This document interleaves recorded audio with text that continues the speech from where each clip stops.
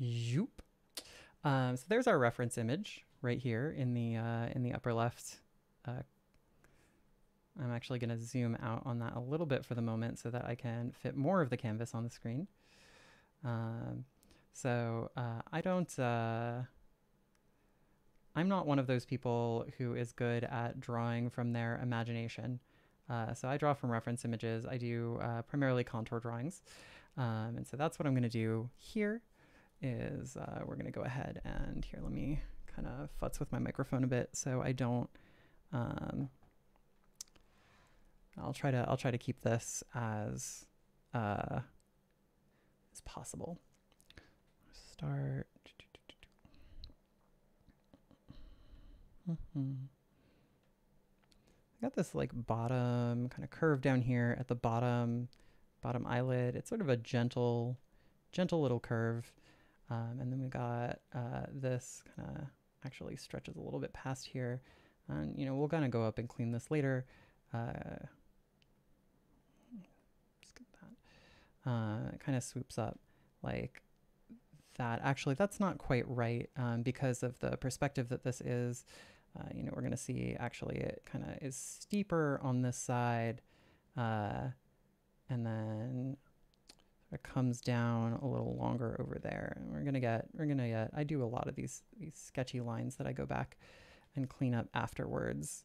I'm gonna go ahead and get rid of some of that annoying way outer boundary that's like way the heck away from the place that we were, because that's gonna drive me nuts.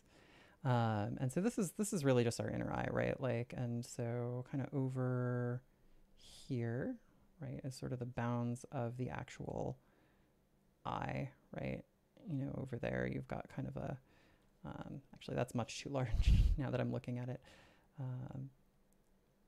Right, you've got this kind of like little pocket of the inside that isn't really part of the actual eyeball itself. And over here, you know, we've actually got the iris. Now this, I kind of started to draw the circle that is the iris too big. It actually kind of swoops down here, and yeah, like that. That's much nicer there, because kind of the bottom of it doesn't extend all the way down past the lower lid. Now I didn't actually, this is a, this actually kind of comes out a little bit more here and down a little bit more over on this side where we actually, let me go ahead and erase some of this and clean some of this up, because I definitely didn't quite, this comes out all the way sort of over here and then comes in before it comes to the top, and then sort of comes out like this and around and down. That's a little bit more like what we've got going on in our reference. I get a little bit pedantic about these sorts of things when I'm picking this up, because I really am, like, I'm trying to kind of get better. Now, one of the things that I always try to mark ahead of time when I'm doing these is, you know, the eye highlights, right? Like you have your pupil right in the center, that like big dark black spot, but you look and there's kind of all this reflection, and typically I only sort of like capture just like a little bit of the reflection. And so we've got this kind of like window shape here that the pupil kind of comes around from. So, you know, let's get a nice more circular thing and not this like weird flattened thing that I've introduced here.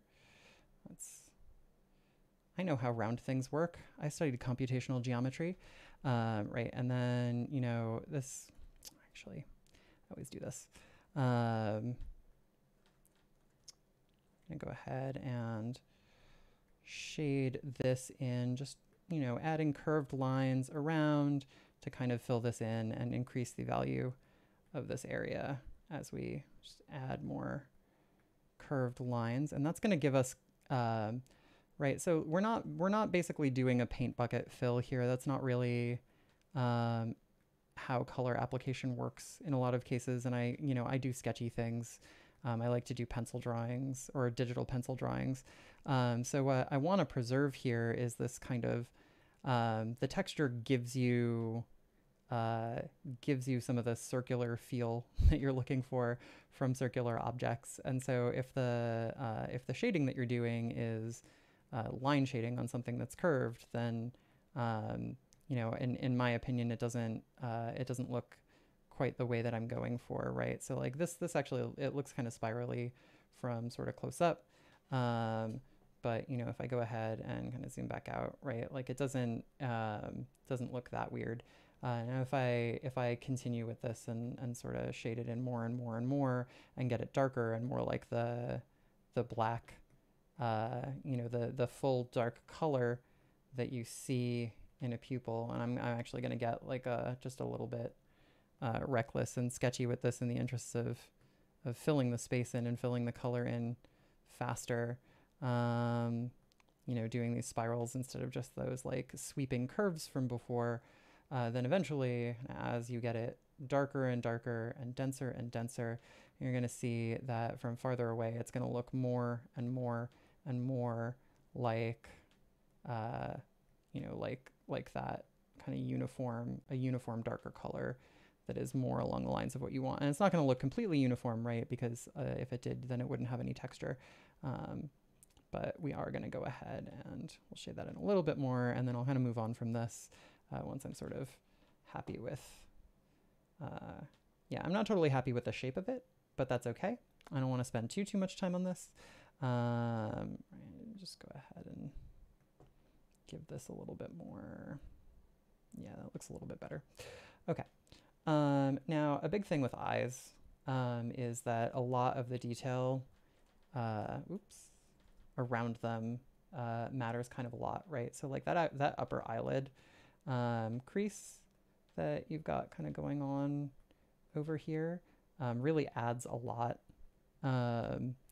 of sense of what the shape that you're looking at is, right? Like we're not just looking at the shape of an eyeball itself. Usually we're really kind of looking at everything around it. And the thing that gives that, I asked an artist, I think relatively recently, a pixel artist actually, like how they make things look like what they're supposed to look like.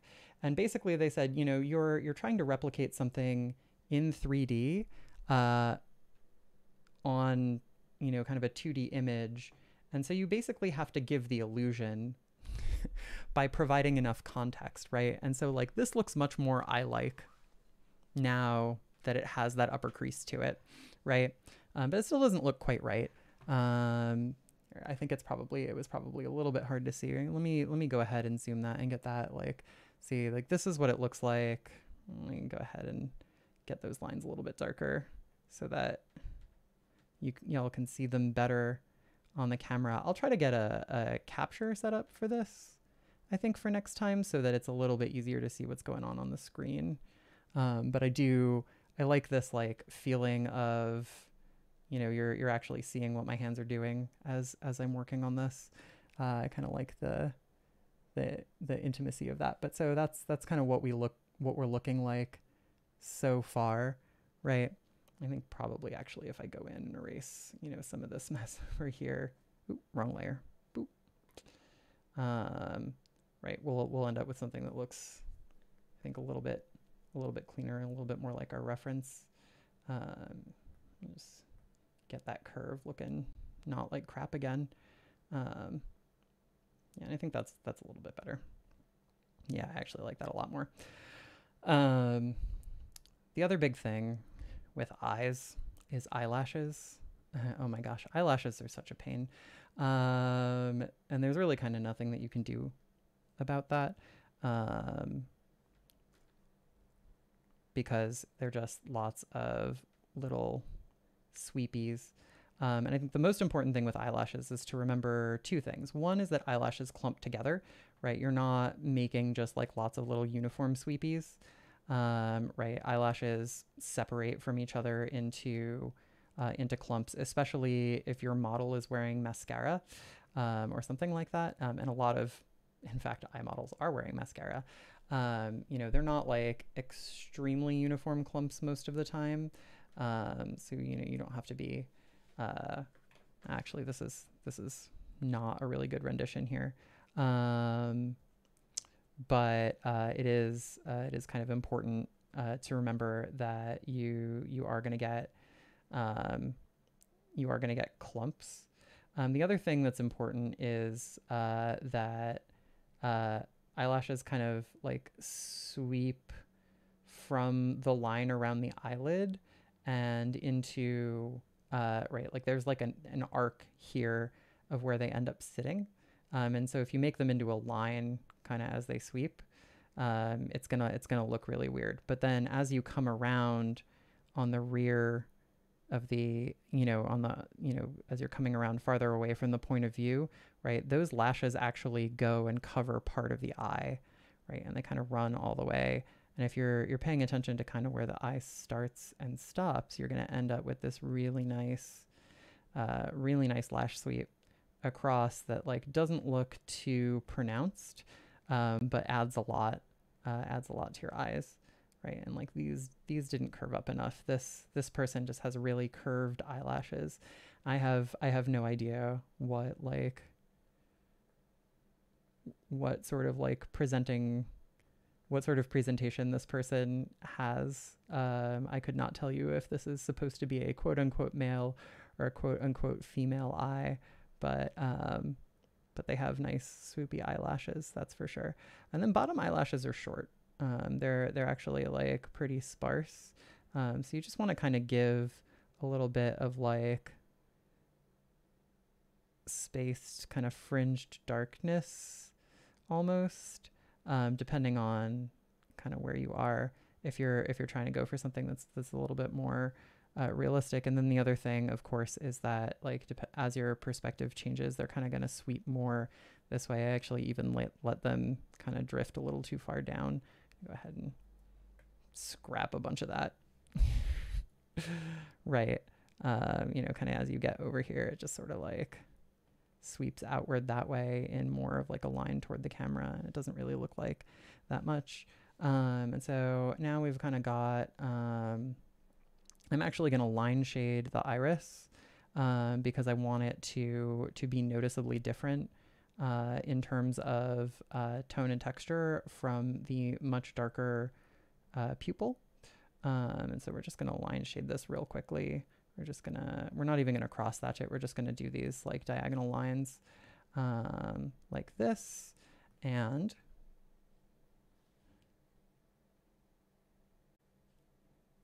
there is our eye.